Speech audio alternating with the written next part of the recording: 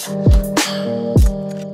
everybody, welcome back to Jimmy is Promo, and today we will be talking about edge lighting on your Samsung Galaxy devices, and everything I'm showing today is on Samsung One UI 3.1.1, which is basically built for the flip devices, and you're not going to see a big massive difference between if it's the fold or the flip. Now for today's video, I'm just going to show it all on the flip just because it's a little bit easier to fit into frame. Now if you've played with edge lighting before and maybe you haven't updated your Samsung Galaxy devices in a few years, maybe there's a few different updates that you didn't really get with your device, you might be going through and taking a look at your settings, you might be going through display or some other locations where you can see your edge lighting built into there, but now it's all been changed and it's all sitting inside of notifications. Now you want to make sure that inside of notifications you don't have the option of detailed. If you have detailed turn on, edge lighting does not work. You want to have the option for brief, just because it's something very quick, something very small on the top, and then the edge lighting is what really captures your attention. Then through there, you'd be able to choose which applications you want it to work with, either with all of them or maybe just a few different applications. Then you go inside of your brief pop-ups settings. And if you guys are brand new here at the channel, Jimmy is Promo, you appreciate these tips, tricks, tutorials on the latest Samsung Galaxy devices, make sure you guys hit on that subscribe button as well as the bell for notifications to get notified for all future videos. Now inside of the brief pop-up settings, this is where you can go to the very top. This is your edge lighting style.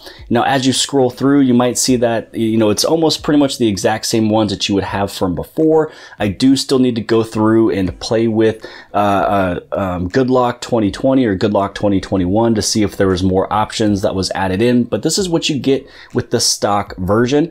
So this is where you can choose which effect you would like to use, and it's kind of going through what it'll look like around, not only the edges, but also around your notification. So if you want to have hearts come around the notification on the top, if you want it to kind of have a little bit of fireworks, this is one that I've used for quite a while, and I believe recently I went over into bubbles, something that is still kind of cool, but nothing that is, overtaking the screen.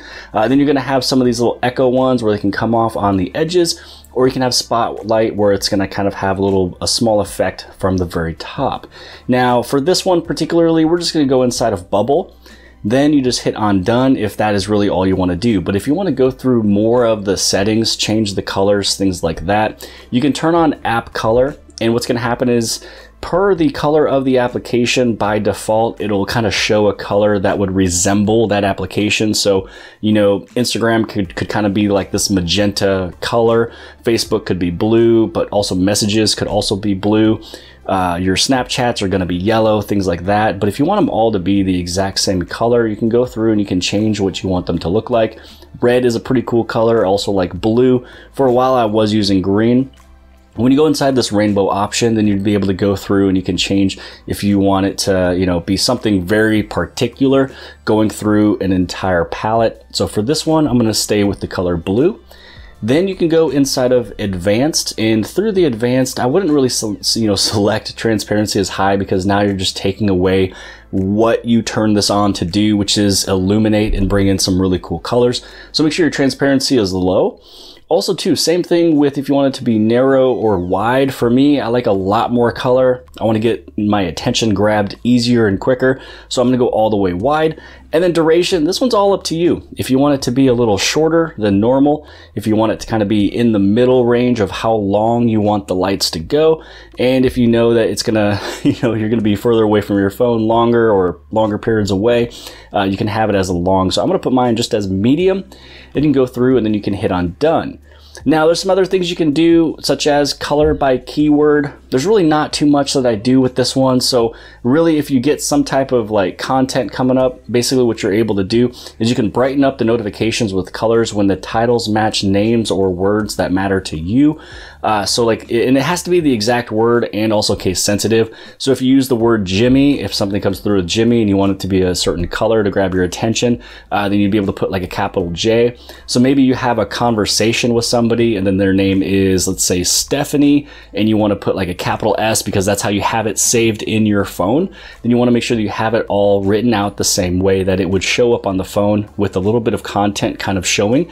And then, you know, same thing with like, if you want to use like the word Snapchat, you could put in like the word snap, or maybe there's a particular word that somebody uses all the time.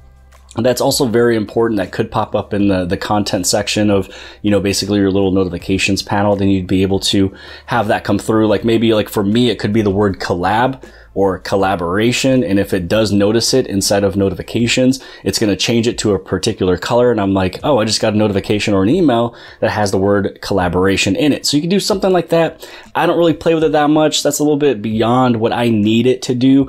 I'm very simple. I just want a notification light letting me know that something has came through.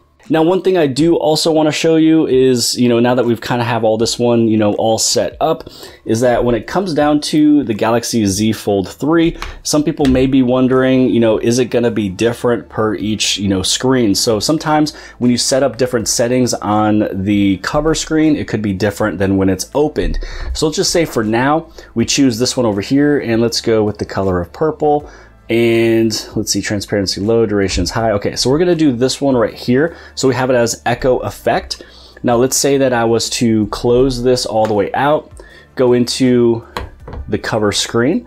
So what we're gonna notice is inside of the settings, and then you go down into notifications. When you go to pop-up settings, you can still see echo effect is still sitting there, and it's to the color that we selected it for. So basically, when it comes down to the Fold 3, I just wanted to get this question answered now.